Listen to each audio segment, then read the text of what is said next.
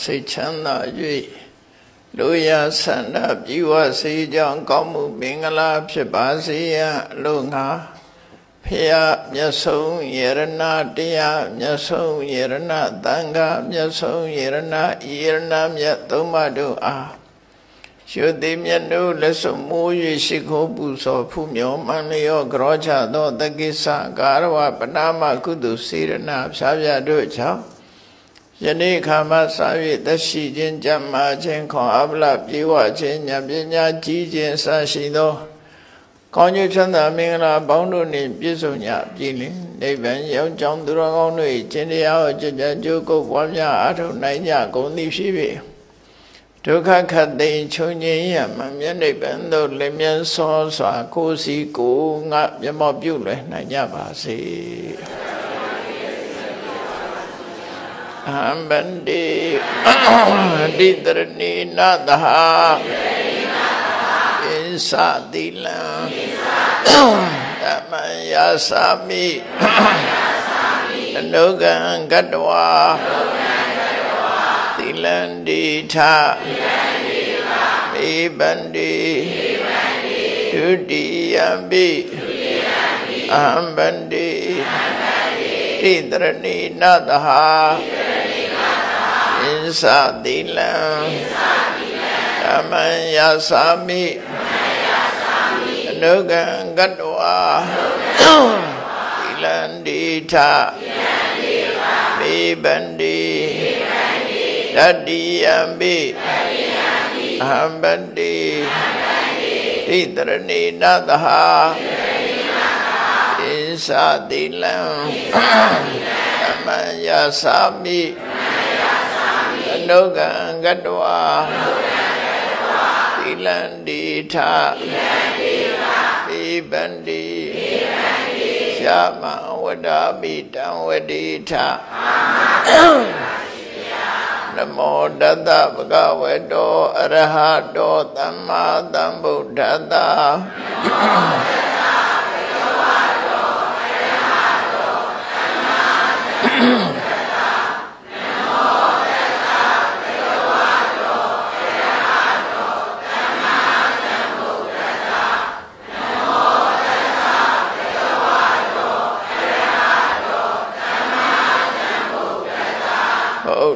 တရဏံဂိသာမိဓမ္မံတရဏံဂိသာမိသံဃံတရဏံဂိသာမိ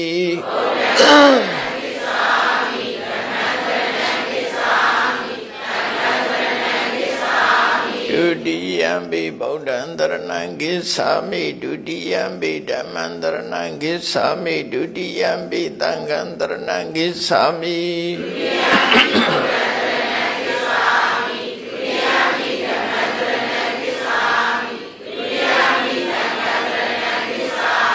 တတိယံပိဗုဒ္ဓံတရဏံဂိသာမိတတိယံပိဓမ္မံတရဏံဂိသာမိတတိယံပိသံဃံတရဏံဂိသာမိ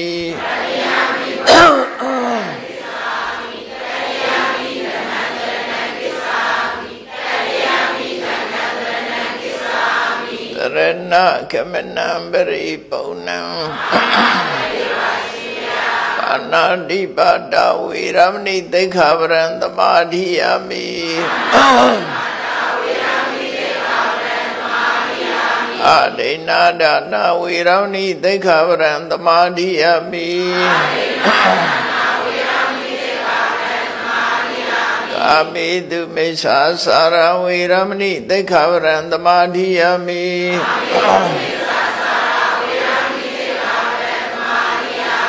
သာဝါဒဝေရမဏိသိက္ခာပရံသမာဓိယာမိသုရာမေရယမိစ္ဆပမာဒဌာနဝေရမဏိသိက္ခာပရံသမာဓိယာမိ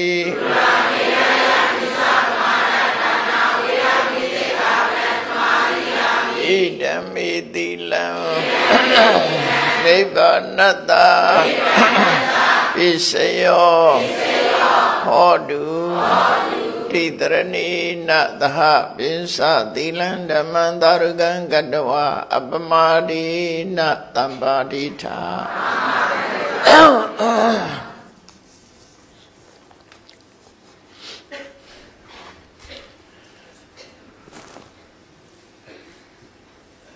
သာသနာတော်နှစ်2563နှစ်ကောဇာတက္ကရာ1382ခုနှစ်နတ်တော်လဆန်း12ရက်2019ခုနှစ်ဒီဇင်ဘာလ10ရက်တနင်္ဂနွေနေ့ရန်ကုန်တိုင်းဒေသကြီးမရန်ကုန်မြို့နယ်သာသနာရေးနှင့်ယဉ်ကျေးမှုဝန်ကြီးဌာနသာသနာတော်ထွန်းကားပြန့်ပွားရေးဦးစီးဌာနစပုသီရိဗိမာန်တော်အတွင်ဆင်းကျင်းပပြုလုပ်အပ်သည့်သာသနာပူဇာမြတ်မင်္ဂလာတရားအလှူတော်ထုဓမ္မသဘင်အခမ်းအနား၌နှစ်ဖက်မိဘများဖြစ်ကြသောဥယျာဉ်ရှိန်တော်အင်ဝါဥစ္စာမြင့်တော်ညွန့်ညွန့်သိန်းတို့အားအမှုထား၍ရန်ကုန်မြို့ဥဇုလင်းဘိုဒေါက်တာဟန်ဒီမြင့်သားမောင်ဝရိယဖုံးမြတ်မိသားစုတို့၏အမတဒါနဓမ္မဒါနအဖြစ်ဖြင့်၎င်းရန်ကုန်မြို့မစ္စတာစုဂဝရဒေါ်နီနီပန်းဂိုလ်ဒင်ခရပ်စီဖူးရက်စတိုရန့်မိသားစုတို့၏အမတဒါနဓမ္မဒါနအဖြစ်ဖြင့်၎င်းဟောကြားအပ်သောဓမ္မပဒဒေသနာမှဓမ္မရသနှင့်ဘဝသင်္ကန်းစာများအပိုင်း50တရားဒေသနာတော်ဒီကနေ့ညဓမ္မသဘင်ခန္ဓာကိုရှင်ဘုန်းတော်သခင်ရှင်တော်မြတ်ဖရာ၏မဟာကရုဏာကုံကိုအာယုံပြုကာတိကျူဖွဲ့ဆိုအပ်သောဝန္ဒနာပနာမအာတိတဂါထာကိုရွတ်ဆိုပူဇော်ခြင်းဖြင့်စတင်ညရအောင်ယောကပကောတိဟိပိယောကပကောတိဟိပိအပမေယံကာလံကရွန်တော်တိဒုက္ခရာနိခေရံကတောလောကဟိတယနာထောနမောမာကာရုဏိကတတတယောနာထောဝိနိယမြာစွာတတ္တဝါဤချမ်းသာစီးပွားလိုလားတောင်းတဂုံပေါင်းခါသဖြင့်နာထမြညာခြင်းရှင်တော်မြတ်ဖရာသည်ကပ္ပကောတိဟိပိဂရေကဘာအရေးအတွက်သင်္ချာတို့ဖြင့်တော်လဲအဘေမေယံရေတွေ့တိုင်းတာဖော်ပြခြင်းငါမစွမ်းနိုင်ပါသောကာလလေးအသင်ချေသိမ့်နေကဘာရှိကြသောကာလပတ်လုံးလောကဟိတယတတ္တလောကဤအကျိုးစီးပွားအလို့ငါအတိဒုက္ခရဏိဥစ္စာအသက်ချင်းလဲအင်္ဂါမိတ္တကြီးမာသမိသာနှင့်တထာဇနီဆွန်ញင်းကြီးဟုကျတိထဝဲငါးသွဲအစုအလုံးခဲရင်တော်မူတို့ကိုကရွန်တော်ဖျားဖြစ်ရန်ဤတန်ကြိုးကိုအာထုတ်တော်မူရသည်ဖြစ်ပြီးခေရန်လက်ချေမျက်လုံးအသက်ဆုံးတရဲ့နှလုံးစိတ်ဝံကိုရောဤပင်မညင်းတို့ကတောဘဝတဏ္ဏချိန်ဖတ်များစွာရောက်တော်မူခဲ့ရရှာလေပြီမဟာကရုဏီကတတတဝါများရင်ဝေသားကဲ့သို့တနာချစ်ခင်မဟာကရုဏာရှင်ဖြစ်တော်မူသောတသနာထသဝိနည်းများစွာတတဝါဤချမ်းသာစီးပွားလိုလားတောင်းတဂုံပေါင်းခါသဖြင့်နာထမြညာထိုရှင်တော်မြတ်ဖရာအားနမောယုတိပြောင်းပြော့မန်ကိုလျော်၍ကရောယုကျိုးရှိခိုးခြင်းသည်အထုဘဝတုစင်စစ်မသွေဖြစ်ပါစေတည်း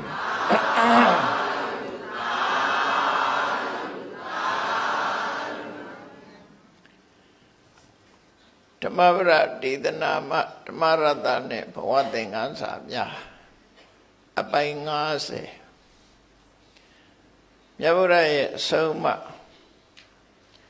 ဓမ္မပဒဒေသနာတော်မှာလာရှိတဲ့တရားဒေသနာများကိုဓမ္မရတပေါ်လွင်အောင်စဉ်းကျင်စဉ်းစားပြီးဘဝသင်္ကန်းစာရယူချဖို့မန္တရားနဲ့ပတ်သက်လာတဲ့အခါမှာသဗ္ဗရတံဓမ္မရတောစိနတိလို့ဆိုတယ်လောကမှာအရသာမျိုးစုံရှိတဲ့ထင်မယ်ဓမ္မရတဆိုတဲ့အရသာဟာအကောင်းဆုံးလို့အားကြောင့်လို့ဆိုရင်တခြားအရသာတွေက တရားပေါ်မှာခံစားရပြီးလောဘတွေကိုတိုးပွားစေတဲ့အရာသာမျိုးတွေသာဖြစ်တယ်ပေါ့မြတ်စွာဘုရားရဲ့အဆုံးအမတရားတော်တွေကြတော့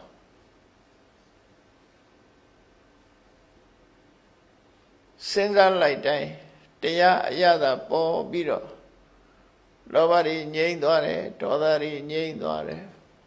မသိတဲ့မောဟတွေငြိမ့်သွားပြီရှင်တဲ့နှလုံးထဲမှာအေးချမ်းသွားတာဖြစ်သောကြောင့်တဗ္ဗရတံဓမ္မရတောစိနတိအရာသာတွေထဲမှာတရားအရာသာဟာအကောင်းဆုံးဖြစ်လို့ဟောပြောထားတာဖြစ်လို့လူတွေရဲ့ရှင်တဲ့နှလုံးထဲမှာအတိတရားတွေရောက်ရှိလာပြီဆိုရင်တခြားအစာအာဟာရတွေတဲ့ပို့ပြီးတော့ကျင့်တဲ့ဖွယ်ရာနှစ်သက်ဖွယ်ရာတွေဖြစ်လာဒါကြောင့်မို့ဓမ္မရတခံစားရပြီးဘဝမှာသင်္ကန်းစာယူပြီးတော့ကိုယ့်ဘဝကိုဓမ္မလမ်းကြောင်းမတိမ်ဆောင်ရအောင်ထိန်းကြောင်ပြုပြင်သွားနိုင်တာဖြစ်လို့ရရှိလာတဲ့ရလတ်ဟာလေအမြဲတမ်းကြီးမားတဲ့ရလတ်မျိုးပဲဖြစ်တယ်ပေါ့ဒါကြောင့်ဒီကနေ့မြတ်စွာဘုရားရဲ့ဓမ္မပဒဒေသနာတော်မှာဂါထာပုဒ်ပေါင်း400တဲ့က104ပုဒ်မြောက်ဂါထာကနေစတင်ပြီးတော့ဓမ္မရတ္တကိုရရှိပြီးဘဝသင်္ကန်းစာယူပြီးတော့ကြည်ကြရအောင်အတ္တဟဝေစိတံသေယောဇာစာယံဣတရပ္ပစာအတ္တဒန္တတပောတတနေသံတင်ညတစာရိနောဒိဗ္ဗခြုံငုံပြီးတော့ပြောလိုက်မယ်ဆိုရင်ကိုဆုံးမပြီးတော့အစင်တာဝရကိုနှုတ်နှလုံးကိုစောင့်စည်းတတ်တဲ့သူတော်ကောင်းပုဂ္ဂိုလ်ဖို့တဲ့တခြားသူတွေကိုအနိုင်ယူတာတဲ့ကိုအနိုင်ယူနိုင်တာကပိုကောင်းတယ်ဒီတိပဲကိုပြောတာနော်အတ္တဒန္တတပောတတဆိုတာကိုဆုံးမလောကလူတွေကကိုဆုံးမဖို့လွန်ခက်တယ်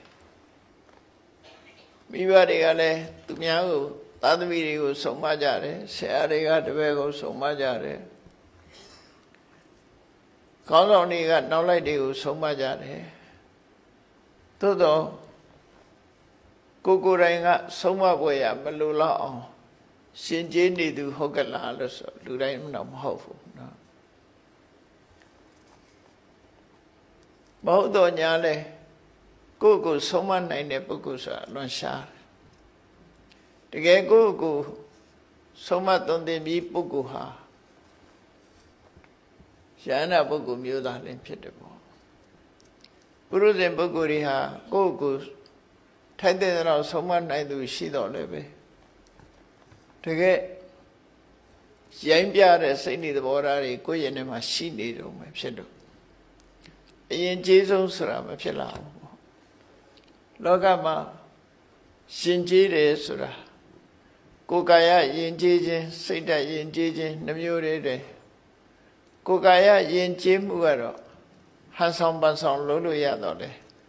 စိတ်ယဉ်ကျေးမှုဆိုတာကျတော့ဟန်ဆောင်ပန်ဆောင်လုပ်လို့မရဘူးစိတ်ယဉ်ကျေးပြီဆိုလို့ရှိရင်တော့လူဟာအယဉ်ကျေးဆုံးပုဂ္ဂိုလ်လို့ပဲပြောအောင်စိတ်ထဲကရိုင်းဆိုင်နေလို့ရှိရင်ကိုယ်ကာယဘလောက်ယဉ်ကျေးရှိုင်းဆိုင်တဲ့အသွင်လက္ခဏာတွေဟာပေါ်လွင်ထင်ရှားလာပြီမကောင်းတဲ့အကျိုးကိုဖော်ဆောင်မှာပဲဖြစ်တယ်ပေါ့ဒါကြောင့်အတ္တဒန္တတပောတတနေသံတင်ညတစာရိနောကိုယဉ်ကျေးအောင်ဆုံးမထားတဲ့ပုဂ္ဂိုလ်ဟာဘယ်ခါကြည့်လိုက်သူ့ရဲ့အပြုအမူတွေဟာထိမ့်သိမ့်ရှိတယ်ဆိုတော့ ကားပြောလို့ရှိရင်လည်းထိမ့်သိမ့်သိမ့်သိမ့်စကားပြောတယ်အလုပ်လုပ်ရင်လည်းထိမ့်သိမ့်သိမ့်သိမ့်လုပ်တတ်တယ်ဆိုလိုတာကဒီအပြောဆိုမထိမ့်သိမ့်မှုဆိုရင်ထိုအပြောဆိုကိုအကြောင်းပြုပြီးတော့ပြဿနာတက်တယ်အပြုအလုပ်ကိုမထိမ့်သိမ့်မှုဆိုလို့ရှိရင်လည်းအပြုအလုပ်ကြောင့်ပြဿနာတွေတက်လာကိုယ့်ကိုဆုံးမရင်ကျေးထားတဲ့ပုဂ္ဂိုလ်ဟာပြောလေပြဿနာတက်တဲ့စကားမျိုးမပြောဘူးအပြစ်ကင်းတဲ့စကားမျိုးကိုပြောတယ်လုပ်ရင်လည်းပဲအပြစ်ကင်းတဲ့အလုပ်ကိုလုပ်တယ်ဆိုတော့သူ့ဖို့မှာပြဿနာတက်เสียဘာမှမရှိတော့နော်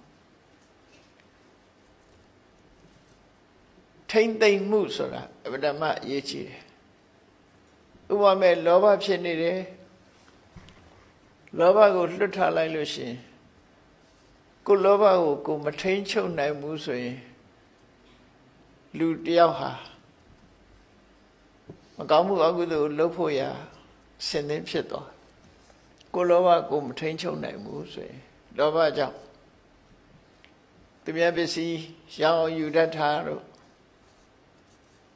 သူများကိုဒုက္ခပေးတာတို့ဒါမျိုးတွေဖြစ်လာဒေါသကိုမထိန်ချုပ်ဘူးဆိုရင်ဒေါသအလျောက်အပြစ်ကျွလို့မိတာတွေမောဟကိုမထိန်သိမ့်နိုင်ဘူးဆိုရင်မောဟကြောင့်ပြောလိုက်ရင်လည်းကိုယ်ယုတ်ကာယလုပ်လိုက်ရင်လည်းကိုယ်ယုတ်ကာယဆိုအဲ့လိုမျိုးတွေဖြစ်လာတတ်လို့ကိုယ်နဲ့နှုတ်ကိုထိန်သိမ့်ဆောက်ရှောက်တယ်ဆိုတဲ့ပုဂ္ဂိုလ်ဟာလောကမှာယဉ်ကျေးတဲ့ပုဂ္ဂိုလ်တွေထဲမှာအလွန်ယဉ်ကျေးတဲ့ပုဂ္ဂိုလ်အဖြစ်စံနမူနာထားလိုက်တဲ့ပုဂ္ဂိုလ်မျိုးတွေပဲဖြစ်တယ်ပေါ့အဲ့ဒါလို့ကိုယ့်ကိုယ်ဆုံးမလို့ရှင်ကျေးနေတဲ့ပုဂ္ဂိုလ်တယောက်အဖို့သူများကိုအနိုင်ယူတာတဲ့ကိုယ့်ကိုယ်နိုင်ယူတာကပိုကောင်းတယ်လို့လောကမှာလူတွေဟာသူများကိုအနိုင်ယူတာကများတယ်ကိုယ့်ကိုယ်အနိုင်ယူတာနည်းတယ်ပေါ့တရားသဘောနဲ့ကြည့်ပြီးတော့သစ္စာပြဆုံးပါလူတွေကသူများကိုအနိုင်ရလိုက်လို့ရှင်ဝင်ကြွားတတ်တယ်ပေါ့ဥပမာမဲ့လောင်းကစားလို့ကိုယ်နိုင်သွားတယ်ဥပမာမဲ့အားကစားတွေမှာရှင်ပြိုင်ကြတဲ့အခါကိုယ်နိုင်တယ်တစ်ဖက်သားကရှုံးတယ်အဲ့ဒါလို့ပြိုင်ဆိုင်ပွဲတွေမှာကိုယ်ကသူများကိုနိုင်လဲရလို့ရှင်လူတွေဟာဝင်ကြွားလာတတ်တယ်ဒီကနေ့ခေတ်မှာဆိုလို့ရှိရင်ရှင်ပြိုင်မှုတွေအလွန်များတဲ့အခါမှာအထူးသဖြင့်အားကစားတွေမှာရှင်ပြိုင်ကြတဲ့အခါမှာရှင်ပြိုင်သူကိုယ်တိုင်နေမကပတ်ဝန်းကျင်ပုဂ္ဂိုလ်တွေကလည်းဝိုင်းပြီးအားပေးကြပြောကြတယ်ကိုထောက်ခံတဲ့ပုဂ္ဂိုလ်ကိုလူလာတဲ့ပုဂ္ဂိုလ်နိုင်ပြီဆိုလို့ရှိရင်လူတွေကအော်ကြဟဲ့ကြအငြိမနေနိုင်ကြဘူးပေါ့ရှုံးပြီဆိုပြန်တော့လည်းပဲပုံပြက်ပန်းပြက်ဆဲကြခဲနဲ့ပေါက်ကြတွေဖြစ်နော်အဲ့တော့နိုင်ခြင်းရှုံးခြင်းဆိုတာကိုကြည့်ပြီးတော့လူတွေရဲ့ရှင်ကျေးမှုပြပြားနေတဲ့အနေအထားတွေဟာဒီကနေ့မှာပို့ပြီးတော့တွေ့လာအဲ့တော့မြတ်စွာဘုရားကသုတ္တတစ်ခုမှဟောထားတယ်စယံဝေရံပတဝတိအနိုင်ရလို့ရှိရင်လည်းရများတယ်တဲ့ဒုက္ခသေတိပရာဇိတောရှုံးလို့ရှိရင်လည်းပဲစိတ်ဆင်းရဲရတယ်တဲ့ဒါကြောင့်မို့အနိုင်အရှုံးကိုဆွန့်လွတ်လိုက်ပါဟိတဝါဇေယပရာဇေယဥပတန္တောဒုက္ခသေတိဟိတဝါဇေယပရာဇေယအနိုင်အရှုံးတစ်ခုလုံးမရှိတဲ့အနေအထားတစ်ခုမှာတော့အလုံးကိုငြိမ်းချမ်းတယ်လို့သူတို့ဆိုတာနိုင်ရင်လည်းနိုင်တဲ့အလျောက်တစ်ဖက်သားကနောက်တစ်ခွေကြတွေ့မယ်လို့ကိုယ့်ပေါ်မှာအခဲမကြေဖြစ်တတ်တယ်ရှင်ပြိုင်တဲ့ထုံးစံဒီတိုင်းပဲနောက်တစ်ချီဆိုတဲ့ဟာမျိုးပေါ်မှာအညှိုးတေးတွေထားရတယ်ပေါ့ရှုံးသွားတဲ့ပုဂ္ဂိုလ်ကလည်း စိတ်ဆင်းရဲစွာညဏမလားအရှုံးပေးလိုက်ရတော့သို့တော့ဒီကနေ့ခေတ်မှာတော့ဟန်ဆောင်ပန်ဆောင်နိုင်တဲ့လူနဲ့ရှုံးတဲ့လူဟာဖက်ပြီးတော့စိတ်မဆိုးစေအောင်လုပ်နေကြတာတော့ဟန်ဆောင်မှုတတ်ပဲဖြစ်မှာပဲနော်သူတို့ရင်ထဲမှာဝင်ကြည့်မယ်ဆိုလို့ရှိရင်တော့ကိုယ်ရင်ကြည့်အောင်ဆုံးမနိုင်စွာမရှိဘူးရှုံးလို့စိတ်ဆင်းရဲတာကိုမပြတာဒါတော့ပဲရှိနိုင်တယ်ပေါ့နော်စိတ်ထဲကတော့ခြေနှက်ကြမှာမဟုတ်ဘူးဘယ်သူမှရှုံးခြင်းမှာတော့မဟုတ်ဘူးနိုင်ညတာကြီးပဲကုန်ဒါကြောင့်မို့ဓမ္မရှုထောင့်ကကြည့်လိုက်မယ်ဆိုရင်နိုင်သူရံပွားဆိုတဲ့အတိုင်းအနိုင်ရလည်းအကောင်းမဖြစ်ဘူးရှုံးတဲ့လူကစိတ်ဆင်းရဲရရှုံးတော့လည်းအကောင်းမဖြစ်ဘူးအဲ့တော့နိုင်တဲ့လူရောရှုံးတဲ့လူရောအနိုင်ရှုံးတစ်ခုစလုံးဟာကောင်းတဲ့ရလဒ်မထွက်လာဘူးတဲ့ဒါကြောင့်မို့မြတ်စွာဘုရားကတော့ဥပတံတော်သိက္ခံတေတိအနိုင်ရှုံးမရှိတဲ့စိတ်နှလုံးအေးချမ်းတဲ့လိမ္မာရင်ကျေးမှုတည်တာလဲအနိုင်ရှုံးမရှိလို့အေးချမ်းမှုငြိမ်းချမ်းမှုကိုရတယ်လို့ဒီတရားကိုဟောတာအဲ့ဒီမှာအခုဓမ္မပဒမှာကြတော့မြတ်စွာဘုရားအတ္တဟဝေစိတံတေယောယာစာယံဣတရပစာအနိုင်ရှုံးလုပ်မယ်ဆိုရင်တော့ကိုယ့်ကိုယ်နိုင်တာအကောင်းဆုံးသူများနိုင်တာမကောင်းဘူး။ဘာကြောင့်မကောင်းလို့ဆိုရင်သူများနိုင်လို့ရှိရင်နောက်တစ်ခွေမင်းတွေးရမယ်ဆိုပြီးတော့တစ်ဖက်သားကကိုယ့်ပေါ်မှာရန်လို့တဲ့စိတ်တွေမွေးလာတယ်။ရန်လို့တဲ့စိတ်တွေမွေးလာကြတဲ့သူ့ရင်ထဲမှာအမုန်းနဲ့အတေးတွေထားလာတယ်။အမုန်းတေးထားလာတယ်။ပြန်နိုင်ရင်နိုင်မနိုင်လို့ရှိရင်ကြဲစားချေတာတို့ဘာလို့ဖြစ်လာတယ်။နော်အဲ့လိုဖြစ်လာနိုင်ဒါကြောင့်မို့အတ္တဟဝေစိတံတေယောကိုနေတာသာကိုနိုင်ခြင်းသည်သာလဲအနိုင်ယူခြင်းသည်သာလဲအကောင်းဆုံးဖြစ်တယ်ကြံတဲ့တစ်ဖက်သားကိုအနိုင်ယူတာမကောင်းဘူးတဲ့မကောင်းတာဟာရက်လက်မကောင်းဘူးလို့သူတို့ဆိုလို့တယ်ပေါ့နော်ငြိမ်းချမ်းမှုမရနိုင်ဘူးလောကကြီးမှာငြိမ်းချမ်းမှုတွေမဖြစ်တာဒါကြောင့်မို့လို့ပဲလူတွေကငြိမ်းချမ်းခြင်းနဲ့သို့တော့ငြိမ်းချမ်းမှုကိုမရဘူး။ဘာကြောင့်မရတာတော့ဆိုငြိမ်းချမ်းမှုမရခြင်းဟာတုံနဲ့တူရှင်ပြန်ရာကနေဖြစ်ပေါ်လာတဲ့လောဘဒေါသတွေကြောင့်ပဲဖြစ်တယ်လို့ဆို။လောဘဒေါသတွေနဲ့ရှင်ပြန်မှုဟာဘယ်တော့မှငြိမ်းချမ်းမှုကိုမရနိုင်ဘူးလို့သူတို့ဆိုလို့တယ်။လောဘဒေါသမောဟကင်းတဲ့တရားတဲ့နီးလန်းနဲ့ရှင်ပြိုင်မှုကတော့ငြိမ်းချမ်းမှုကိုဖြစ်စေတယ်။တရားတဲ့နီးလဲရှင်ပြိုင်သင့်သလားဆိုရှင်ပြိုင်သင့်တယ်။ဘလို့ရှင်ပြိုင်သင့်လို့ဆိုသူတလားကို तू ကဥပုပ်တရက်ဖက်ရတယ်ငါကတလားကိုဥပုပ်2ရက်ရအောင်စောင့်မယ်။သို့မဟုတ် तू က2ရက်ရရင်ငါ3ရက်ရအောင်ကောင်းတဲ့ဘက်မှာသူ့ရဲ့တာအောင်လုံးမယ်ဆိုတဲ့ဓမ္မဘက်ကရှင်ပြိုင်မှုနောက်တစ်ခါသူကသောတာပန်ဆိုရင်ငါသဂရကအဆင့်ထိအောင်ကြိုးစားမယ်သဂရကဖြစ်ရင်လည်းအနာဂတ်ဖြစ်အောင်ကြိုးစားမယ်အနာဂတ်ဖြစ်ရင်လည်းငါယဟနာဖြစ်အောင်ကြိုးစားမယ်ဆိုကြိုးစားရင်နဲ့စိတ်နှလုံးအေးချမ်းမှုတွေကိုတစ်ခုတည်းတစ်ခုပို့ပြီးတော့ရင်ကျေးလာတယ်အဆင့်မြင့်လာတယ်ဆိုတဲ့စိတ်တွေသဘောထားမြင့်မြတ်တဲ့စိတ်တွေသဘောထားတွေနဲ့ရှင်ပြိုင်မှုကတော့အကောင်းဆုံးရှင်ပြိုင်ခြင်းလို့ဆိုလို့ကုသိုလ်ကောင်းမှုနဲ့လည်းရှင်ပြိုင်တယ်ကိုချင်းတရားနဲ့လည်းရှင်ပြိုင်တယ်ကိုချင်းတရားချင်းရှင်ပြိုင်ပြီးတော့အကောင်းဆုံးဖြစ်အောင်ကြိုးစားသွားတယ်အဲ့ဒါတော့ဆက်လက်ကောင်းနေထွက်လာလို့အကောင်းဆုံးပဲလို့မြတ်စွာဘုရားလက်ထက်တော်ခါကာလတော့ခဝေတိဆိုတဲ့ဥပဒကတရားရှိတယ်သူစဉ်းစားပုံလေးကလူတွေသတိထားကြကောင်းတယ်ပေါ့သူနဲ့သူ့ရဲ့အပေါင်းအသင်းတွေသူ့နောက်သူ့လိုက်သူနဲ့အပေါင်းအသင်းအဖွဲ့အစည်းလူ900လောက်ရှိတယ်သူကခေါင်းဆောင်သို့တော့ခဝေတိနဲ့သူ့လူ900စလုံးဟာ ngã ba tì là lấy đồng lâu ông sau này lưu đi mà hậu phu cô trên đây với gặp biết giá này để bố cô đi chứ ấy đi mà khẩu tí sửa ra lưu à tu để đó sinh ra lại đấy tu rồi lấy ngã ba tì là mà lâu ngã lấy ngã ba tì là mà lâu ngã cái con dòng điều lâu này vì rồi tu rồi gì chuyện ngã gì chuyện đánh được chuyện này là mà có mu ngã cái tu rồi để gì chuyện tao lâu mà lâu tin này con dòng sửa ra tu giá để bố gì chuyện tao lòng tin này rồi say cứ bị tu lười của tu à phải học vì rồi cho lại đấy thì này sao vì ngã ba tì là mà chú mà bảo để bố cụ chuyện bên nước mai cha ngã về đó mà ngã ba tì là mà chú ấy là thúc họ chia nhà vì ngã ba tì là ở sau đó hôn lưu đi ạ ngã ba tì là bắt đầu muốn tu ăn lâu nữa sao tu gì chuyện ta toa lại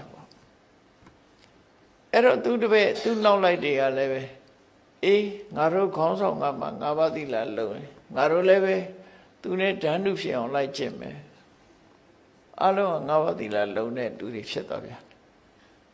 ấy đi mà cái gì á thắt sinh ra đấy tu rồi này ngã này tu đi vậy mi mà tu ông ngã lâu mẹ tu có vô song vô tì làอยู่lại đấy cả hồ lưu này quay về đó vậy tất cả hồ lưu này tu lâu thật lại lâu rồi đánh được nhiều được chuyện là vậy nào bây giờ rồi cái tu rồi này đánh được nhiều rồi không chịu phụ rồi cái gì cả phô nhiều mà phô nhiều lại đấy hồ lưu này là nào cái này lại vô chả vậy ấy luôn nào cái lại bị trú miên bị rồi con này lâu điều lâu lại đó con thế này con này lâu vậy nào số mà thế đó mà chỉ là chỗ có ở đâu luôn cái gì cả giờ hắn đã biết đó tu lười đi à vậy tu rồi con sống giờ hắn đã biết rồi tu rồi chú ra về rồi alo lười ngay à ha trên thì là biết biết này đấy sinh anh này bị rồi giờ hắn đã sinh giàu to cha đấy ấy đi xem bài mu con rồi xem bài mu rồi tu rồi à dám quá đấy xem bài mu mà hậu này này lười lại về xem bảo tao là một số nên lười lại về xây xây đấy đi tham biểu mấy giàu phú đâu này đều xem bài bị rồi con này lúc to cha đấy cả lâu số hả giờ hắn đã bỏ giàu tuổi nào ra xem bài gì mà xí rồi ấy là của xem bài như vậy đi khổ lúc giờ đó ấy là lúc con với cả xem bài nó đông con này ấy đi về miêu nhất sao vậy thì mà hỏi là Adahawi sitan tiyo cô online lại đấy rồi cô gì này cả cái gì đó đi cô online lại đó ấy lúc online lại đấy bố cô ha lúc thứ hai ta cô online là để xài đã bố bị nó có miễn đấy lâu quá biết cái này online nhé mẹ thầm mắt là nhau anh chỉ mẹ rồi xem trái mẹ rồi thì trên này về xem trái đó cho tôi tết đấy về cô uti bị rồi xem trái mua lúc khỏi lo khi bên nhà ấy này bắt đầu bị rồi xem trái này nè bố lo khi bên nhà ấy này bắt đầu bị rồi tu cả đôi bữa ya ngã đôi bữa ya ông chú ra mẹ rồi ấy rồi xem trái trên áp trên đuôi ye bố ha tất sen này tôi miễn bị rồi ý trên này con là đấy ấy đi xem trái mua rồi con này điều số đó đó đã ha thì cả thầy ye tham ra ta này tiếng Anh sao xem trái mua số ra giảm quá đấy xem trái mua rồi mà lưu lại đấyချက်điဖြစ်လာနိုင်တယ်xem trái mua đi ông nhìn tôi biết nó lại về bà này sống tắt đông rồi ông tu cái lẽ tu ye này mà kirita vềဖြစ်တယ်sống này tu cái lẽ ye này mà kirita ấy thì anh này sống nhiều rồi mà có mua được số lượng được bỏ nó à chú mẹ bà đã không mà nhà lại phụ nếu số lượng này nên được cái mà na điတက်làm ấy sống nên được cái xây ra đi chạm ấy rồi đấy xem dài mua miu xong thế này được nhà sao vậy thì được sống mà làm vậy ấy rồi thì nhà mà nhà sao vậy cô này ကိုအနိုင်ရလို့ရှိရင်နောက်ထပ်ပြောเสียရလတ်တစ်ခုကဘာတော့လို့ဆိုနေဝတိဝနခန္တဘောနမာရောသဟပြမှုနာစိတံအပါစိတံဂယေဒတထာရူပတ္တသန္တုနောအဲ့ဒါလို့ကိုဆုံးမပြီးအရင်ခြေဆုံးဖြစ်တဲ့ပုဂ္ဂိုလ်ရဲ့အောင်နိုင်မှုကိုနိုင်တဲ့အနိုင်မျိုးကိုတဲ့ဘယ်နတ်ကပဲဖြစ်ဖြစ်ဘယ်ခန္ဓာဘနတ်ကပဲဖြစ်ဖြစ်ဘယ်လိုမနတ်ပဲဖြစ်ဖြစ်ဘယ်လိုပြမကဆိုလိုတာကတကူရှင်နေဘလောက်တကူကြည့်တဲ့ပုဂ္ဂိုလ်ပဲဖြစ်ဖြစ်သူ့ရဲ့အောင်နိုင်မှုကိုအရှုံးဖြစ်အောင်ပြောင်းပြီးတော့မလုပ်နိုင်တော့ဘူးအဲ့တော့တစ်ဖက်သားကိုအနိုင်ရတာတော့ပြောင်းနိုင်တယ်ပေါ့ချိန်မြေပြောင်းကိုနိုင်တာကြတော့ဘသူကမှပြောင်းပြန်ဖြစ်အောင်မလုပ်နိုင်ဘူးအနိုင်ကိုအရှုံးဖြစ်အောင်လုပ်လို့မရဘူးလို့ဒါမြတ်စွာဘုရားဖော်ပြတဲ့အကျိုးတစ်ခုကိုနိုင်လိုက်ပြီဆိုလို့ရှိရင်တော့ကိုနိုင်ခြင်းဟာကိုယ့်ရဲ့ကလောဘကိုထိန်းချုပ်နိုင်တယ်ဒေါသကိုထိန်းချုပ်နိုင်တယ်အမှန်မသိတဲ့မောဟကိုထိန်းချုပ်တယ်အဲ့ဒီနိုင်လိုက်တာနောက်ထပ်ပြန်ပြီးတော့အနိုင်ကနေအရှုံးဆိုတဲ့ရလတ်ထွက်အောင်ဘယ်သူကမှမလုပ်နိုင်ဘူးဘယ်တကူရှင်ကမှလာမလုပ်နိုင်တော့ဘူးအဲ့လောက်ထိအောင်ခိုင်မာတယ်လို့ဆိုလိုတာကကိလေသာနိုင်လဲလို့ယဟန္တာဖြစ်သွားတယ်အဲ့ဒီယဟန္တာကိုပုရုဇဉ်ပြန်ဖြစ်အောင်လုပ်လို့မရတော့ဘူးလို့ဆိုလိုတယ်သူနိုင်ပွဲဟာထာဝရအစင်ထာဝရနိုင်ပွဲကြီးပဲဖြစ်တယ်ပေါ့တခြားနိုင်ပွဲတွေကအခုတခါနိုင်ပြီပဲနောက်တစ်ခါနိုင်နေပါနဲ့ဘောက်စင်ထိုးတာလဲခုတခါကိုကနိုင်လိုက်ပြီပဲနောက်တစ်ခါကိုအလဲထိုးတဲ့လူနဲ့ကြုံချင်းကြုံမှာဘောလုံးကန်တာလဲပဲထိုးတူပဲ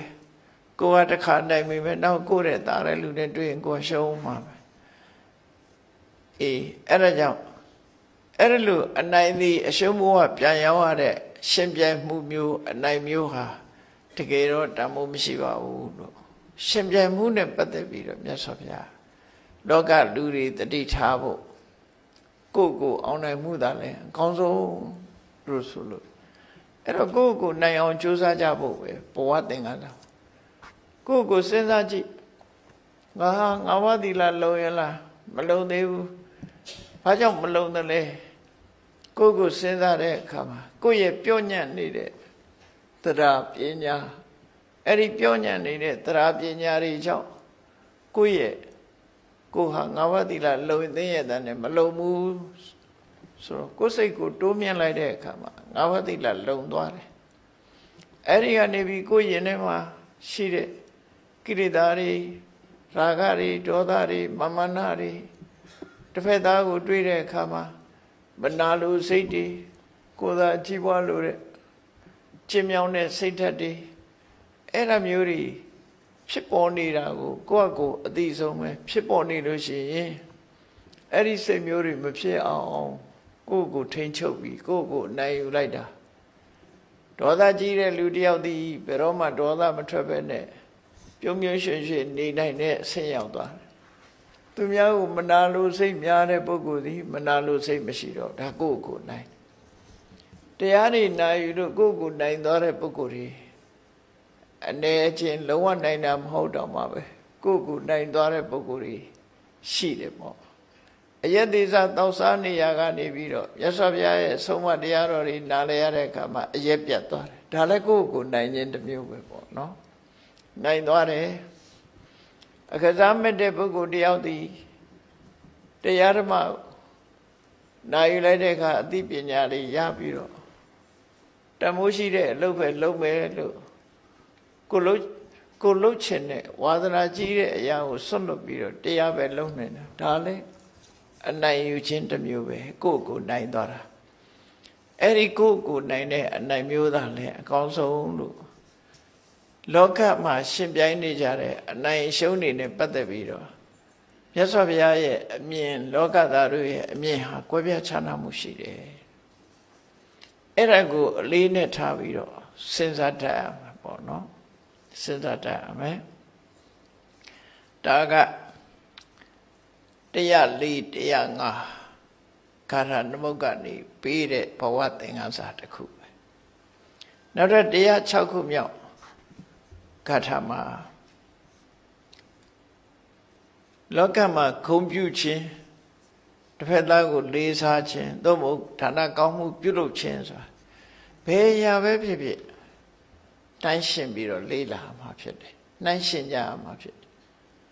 Duria Siba Share Kajaro. Nanshin Dajar. Adi Combisia Yawara, Mianere, who come Kibisia, Miamiare, so. Mianere, how Mayamane, Miamiara, Yawnyar. Siba Share Kaja, Counter Kauna Loja. Umame, T. Logaro, Laga Nere, Laga Miare, look, young note. Ta Tida Teshara the Kupio. Erelu, Counter Kauna, Piang Loja me solution. Kuloni a good commune and Padella Lucian, Counter Counter good commune, Piang Loa, Lankine Jokeri, Yaune Duva, say Yaune, say Young Day, who we were Tamuchi Dorabo. Erelu. A young way Kisarima, Miara, go Yuche, Taja the Lube, Kudogamu loaded near Malave, a Jew, a Miako Chibiro, loading Lotai de Lu, Yosabia, Tau, thing as a Pira, Tigatama, Hotare, Tebega, Mati, the Hatina, Yoyasita, the Tandama. Ikin Sabawita, Mohudamapi, Pussy. Luneo, Kudokamu load it. Inia Nangama Jamapi Yaupusuri, chins in the coup. Yasavia Letega Chena, Ganike Shimao. Minna Puzore Sure Elo. Mirema, Tobatu, Barutevi, Mandani, Sode, Mirema, Shagane Telai, Manda Yolai. Eri low niga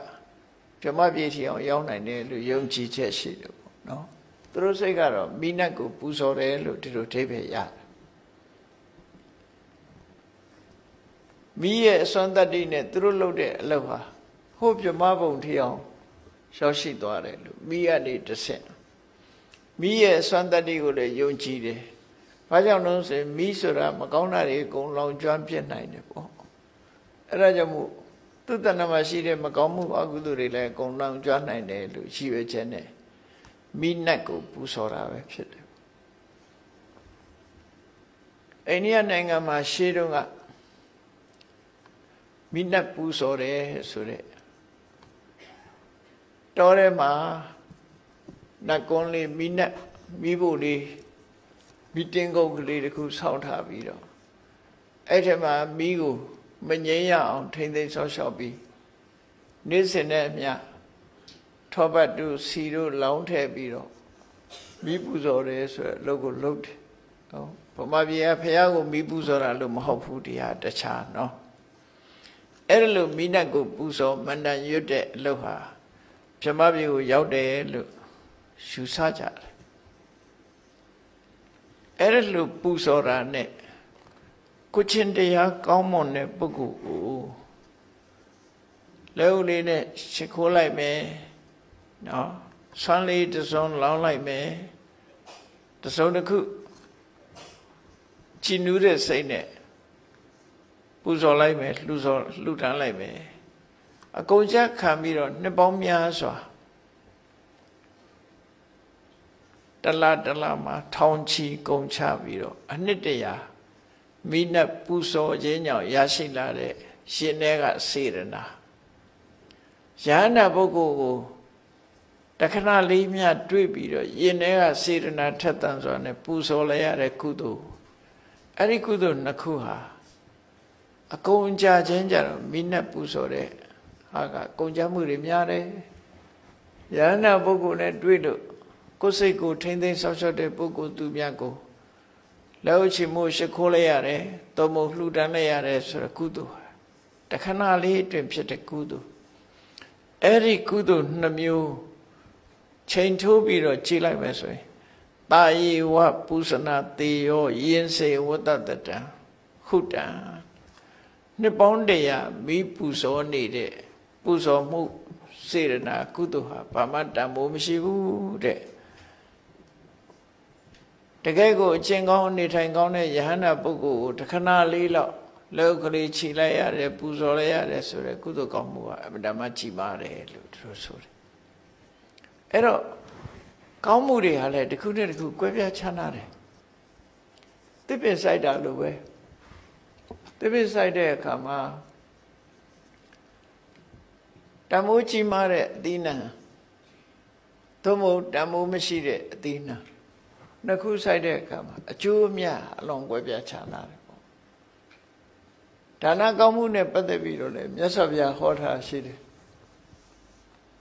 ဒါဒီနေရာမှာတော့ဝတ္ထုကြောင့်အထုပ္ပတ္တိတစ်ခုရတာမြတ်စွာဘုရားဒီလိုဟောတာရှိပူဇော်လို့မိနိုင်ကိုပူဇော်တဲ့ကုသိုလ်နဲ့ယဟန္တာပုဂ္ဂိုလ်တခဏလေးပူဇော်ရတဲ့ကုသိုလ်ဒီကုသိုလ်နှစ်ခုရဲ့တန်ဖိုးခြင်းအကွဲပြားခြားနားမှုကိုမြတ်စွာဘုရားဟောတာပဲဖြစ်တယ်။တာမန်ကုသိုလ်တစ်ခုကိုကြည့်လိုက်အောင်မယ်ဆိုရင်ဥပမာတိရစ္ဆာန်တစ်ကောင်ကိုတစ်ခါလောက်ကျွေးလိုက်လို့ရှိရင်အဲ့ဒီရှင်ထဲကမေတ္တာစေရနာနဲ့တိရစ္ဆာန်တစ်ကောင်ကိုကျွေးလိုက်မယ်ဆိုရင်အဲ့ဒီကုသိုလ်ကအစတရားကိုကျွေးတာတဲ့အစတရားအကျိုးပေးတယ်နော်အစတရားဘယ်လိုဖြစ်နိုင်တော့ဆိုလို့ရှိရင်တရားပင်လေးကိုကတော့တစည်းပဲဆက်လိုက်တယ်အဲ့ဒီတရားပင်ကတီးတဲ့ခါကျတော့တရားသီးကရှားထောင်များတယ်လေကိုရင်းနာတစည်းတည်းပဲရင်းနေတယ်သို့တော့အဲ့တရားပင်ကတီးပွင့်လာတဲ့အခါမှာတစ်ကြိမ်တစ်ခါမကဘူးအများကြီးရတယ်ဟောတီးထန်လို့ပဲတော့တိရစ္ဆာန်တစ်ကောင်ကိုအကျဉ်းတရားနဲ့မေတ္တာနဲ့ကျွေးမွေးလိုက်လို့ကျွေးမွေးလိုက်တဲ့ရင်ထဲမှာဖြစ်သွားတဲ့ကုသိုလ်စေရနာလေးဟာအစတရားကိုမှတုံ့ပြန်တဲ့အကျိုးရတယ်လူသားတယောက်ကိုတာမန်လူသားတယောက်ကိုချင်းသိတာမရှိတဲ့တာမန်လူသားတယောက်ပဲဖြစ်စေလမ်းပေါ်ကလူပေါ့ကိုချင်းသိတာမကောင်းတဲ့ပုဂ္ဂိုလ်ပဲဖြစ်ပါစေလူသားတယောက်ကိုကြွေးလိုက်လို့ရှိရင်အစတထောင်တုံ့ပြန်မှုအားရှိတယ်ဒါသဘာဝတရားရဲ့တုံ့ပြန်မှုတွေကိုပြောတာတခါကိုချင်းသီလကောင်းတဲ့လူသူတော်ကောင်းတယောက်ကိုကြွေးရင်အစပေါင်းများစွာတုံ့ပြန်တဲ့အားရှိတယ်အဲ့ဒီတမ္မာပုထုဇဉ်တယောက်တည်းသောတာပန်တယောက်ကိုကြွေးလိုက်လို့ရှိရင်တုံ့ပြန်မှုအားရအတိုင်းအတာမရှိအောင်ဖြစ်တယ်သောတာပန်တရားကိုလှူတာတဲ့တဂရကံတယောက်ကိုလှူတာချင်းဟာတူညီမှုတွေဖြစ်လာတယ်ပေါ့နောက်ခြားတာအဲ့ဒီလိုအဆင့်ဆင့်မြတ်စွာဘုရားဟောတော်မူတယ်တခါကုသိုလ်ကောင်းမှုတွေထဲမှာလည်းကြည့်မယ်ဆိုရင်ဒါနကောင်းမှုသီလကောင်းမှုဘာဝနာကောင်းမှုဆိုတဲ့အဆင့်ဆင့်မှာကြည့်လိုက်မယ်ဆိုဒါနကောင်းမှုလို့ဆိုတဲ့လှူတာတန်းတာတွေထဲမှာအကျိုးအကြီးဆုံးဒါနကောင်းမှုဟာအဆောက်အဦလှူပဲဖြစ်တယ်ဘာကြောင့်အဆောက်အဦလှူကအကျိုးကြီးရုံဆိုကြားရှိစွာအာရုံပြုလို့ရလို့ပဲကိုယ်ကအဆောက်အဦတစ်ခုဆောက်လှူထားတယ်ဆိုပီတိဖြစ်ရတဲ့ဟာကအဆောက်အဦဆိုတာတော်နဲ့မပြတ်တော့အာရုံပြုလို့မတန်ကောင်းတော့ကုသိုလ်ကောင်းမှုတွေပို့ပြီးတော့တိုးတယ်မြတ်စွာဘုရားကတော့အရာလေးမျက်နှာကလာတဲ့ပုဂ္ဂိုလ်ယဟန်နေပဲပုဂ္ဂိုလ်ပဲသတင်းသုံးဆိုပြီးတော့အရာလေးမျက်နှာမှာလွတ်လပ်စွာသွားလာနေတဲ့ယဟန်နေဝင်ရောက်နေထိုင်ဖို့ဆိုတဲ့ကျောင်းတစ်ကျောင်းကိုဆောက်လုပ်လှူလိုက်တဲ့ကုသိုလ်ဟာတဲ့အဲ့ဒါမှကြီးမားတဲ့ကုသိုလ်ဖြစ်တယ်ဒါပေမဲ့အဲ့ဒီကုသိုလ်တွေကြီးတာရှိသေးလားလို့ဆိုရှိတယ်အကျိုးကြီးတာဘာလို့ဆိုရင်ခုနကတရဏဂုံဆောက်တည်လိုက်ကြတယ်ဗုဒ္ဓံတရဏံကိစ္စမိအဲ့ဒီတရဏဂုံဆောက်တည်တဲ့ကုသိုလ်ကကျောင်းဆောက်လှူတဲ့ကုသိုလ်တွေကြီးတယ်နော်အကျိုးကြီးဖို့ညမတူချဘူးပေါ့နော်ဒါဖြင့်အဲ့ဒီတရဏဂုံဆောက်တည်တဲ့ကုသိုလ်တွေကြီးတာရှိသေးလားလို့ရှိတယ်တရဏဂုံဆောက်တည်တဲ့အပြင်၅ပါးသီလထပ်ပိုးပြီးတော့ဆောက်တည်လိုက်မယ်ဆိုရင်အဲ့ဒီကုသိုလ်ပိုချီသွားပြန်ရောဒါဖြင့်၅ပါးသီလရောတရဏဂုံရောကုသိုလ်တဲ့ နောက်ထပ်ထီးတဲ့ပိုကောင်းတဲ့ကုသိုလ်ရှိလားဆိုရှိသေးတယ်ဘာလဲလို့ဆိုရင်တရားတွေပေါ်မှာအမုန်းကင်းစင်တဲ့မေတ္တာပွားခြင်းပဲဖြစ်တယ်ရှင်တွေကအမုန်းတရားကင်းသွားလို့ရှိရင်ခုနကတရဏဂုံသီလတဲ့ပို့ဆင်းမြင်တရဏဂုံသီလနဲ့ဒါနနဲ့သီလကဓာတ်ပြည့်လောက်ပဲရောက်နိုင်တယ်မေတ္တာဘာဝနာပွားလို့ဆံရပြီဆိုရင်ပြမပြည့်စီအောင်ရောက်သွားတယ်ဟောအကျိုးကြတော့ဒါခွာသွားတယ်ဒါဖြင့်အဲ့ဒီမေတ္တာပွားတဲ့ကုသိုလ်တဲ့ကြီးတာရှိသေးလားဆိုရှိသေးတယ်ဘာလို့ဆိုမမြဲတဲ့သဘောကိုဆင်ញင်သိမြင်တဲ့ဝိပဿနာတရားတဲ့အဲ့လိုကုသိုလ်ကောင်းမှုကလည်းအဆက်နဲ့အဆက်ဆက်အခုလိုကွဲပြားခြားနာတယ်ပစ္စည်းတွေသာတစ်ခုနဲ့တစ်ခုတန်ဖိုးခြင်းကွာတာမဟုတ်ဘူးကိုလို့တဲ့ကုသိုလ်ကလည်းတစ်ခုစီတစ်ခုစီကွာတယ်အဲ့ဒီကွာခြားမှုသဘောတရားတွေကိုမြတ်စွာဘုရားဒီမှာဟောတာဘယ်နေရာပါပဲဖြစ်ဖြစ်ကုသိုလ်ကောင်းမှုချင်းနှိုင်းယှဉ်ကြည့်လိုက်ရင်ကွာခြားတယ်အဲ့တော့ကုသိုလ်ကောင်းမှုကိုမျက်နှိုးတဲ့ပုဂ္ဂိုလ်တိုင်းဟာကောင်းတဲ့ကုသိုလ်မျိုးကိုရှာဖွေပြီးတော့လုပ်မယ်ဆိုရင်ကိုယ့်ရဲ့နှလုံးထဲမှာကောင်းတဲ့ကုသိုလ်တွေရရှိမှာပဲဖြစ်တယ်အဲ့လိုတိုးတက်ပြီးတော့ရရှိဖို့ရအတွက်မြတ်စွာဘုရားဟောတာမာတိသဟတေနယောယေစေထတတံတမံဒုတိယဟာနှစ်ပေါင်း100လာတိုင်း1000အကုန်ကြခံပြီးတော့မိနတ်ကိုပူဇော်တယ်အဲ့ဒီပုဂ္ဂိုလ်ရဲ့ကုသိုလ်ဧကင်္စဘာဝိတတနံမဟုတ်တမပိပူစေစိတ်နှလုံးကို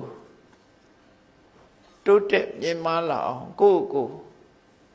သီလဘက်ကတိုးတက်အောင်တမာရီဘက်ကတိုးတက်အောင်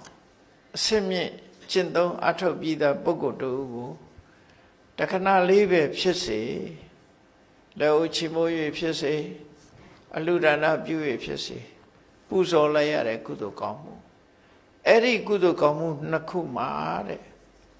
တာယေဝပူဇနာတေယောတဲ့အဲ့လိုကိုချင်းတရားကောင်းတဲ့ပုဂ္ဂိုလ်ကိုတစ်ချိန်တစ်ခါလေးတစ်ခဏလေးအတွင်းမှာလှူလဲရတဲ့စေရနာရဲ့ပူဇော်မှုစေရနာရဲ့ကုသိုလ်ကအကျိုးကပို့ပြီးတော့ကောင်းတယ်တဲ့ယင်စေဝတ္တတတံဟုတံ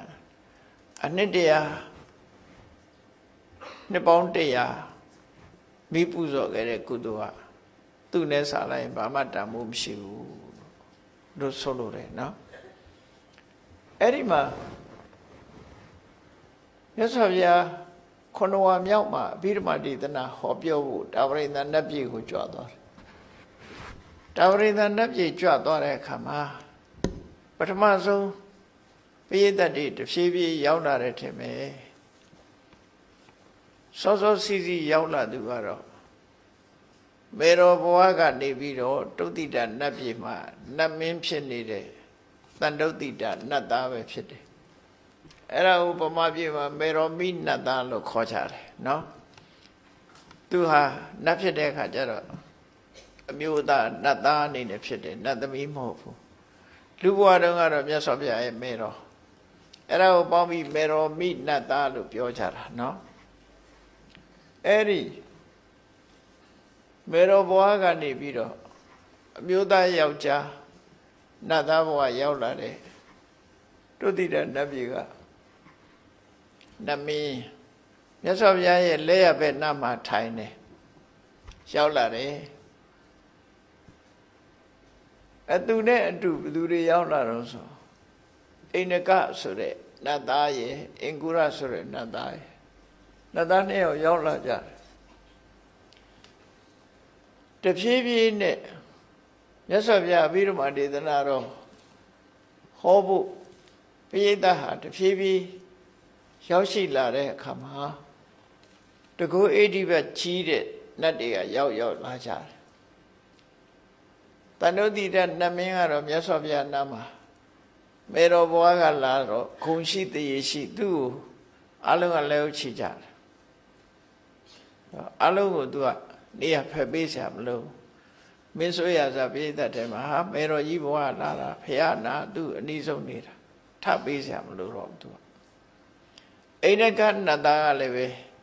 မေရောမိနတ်သားရဲ့အနီးပါးမှာသူကလည်းထိုင်နေလိုက်တာသူ့ရဲ့အရှိန်ဝါလည်းကြီးမားတယ်နောက်ရောက်လာတဲ့နတ်တွေကလည်းသူ့ကိုလက်အုပ်လေးချီပြီးတော့အယုသိပေးကြတယ်ဟိုအင်ကုရဆိုတဲ့နတ်သားကြတော့ရှေ့မှာမနေရတော့တဖြည်းဖြည်းနောက်ဆုံးသွားတာဖះနဲ့12ယူဇနာလောက်ဝေးသွားတယ်ပိဋကအစွန်ရောက်သွားခုနောက်ရောက်သွားတယ်ဘာဖြစ်လို့အဲ့လိုဖြစ်ရတယ်လဲဆိုသူတို့ကောင်းမှုနှစ်ခုနှိုင်းယှဉ်ပြီးတော့ကြည့်လိုက်တဲ့အခါမှာအင်ကုရနတ်သားကနှစ်ပေါင်းများစွာထမရေချောင်းစီအလှကြီးလှူခဲ့လို့နတ်သားဖြစ်တယ်သို့တော့သူလှူတဲ့အလှကိုလာရောက်စားသုံးကြတဲ့ပုဂ္ဂိုလ်တွေဟာကိုချင်းသီလမရှိတဲ့ပုဂ္ဂိုလ်တွေပဲဖြစ်တယ်။ဘာနဲ့ဥပမာတူလို့ဆိုရင်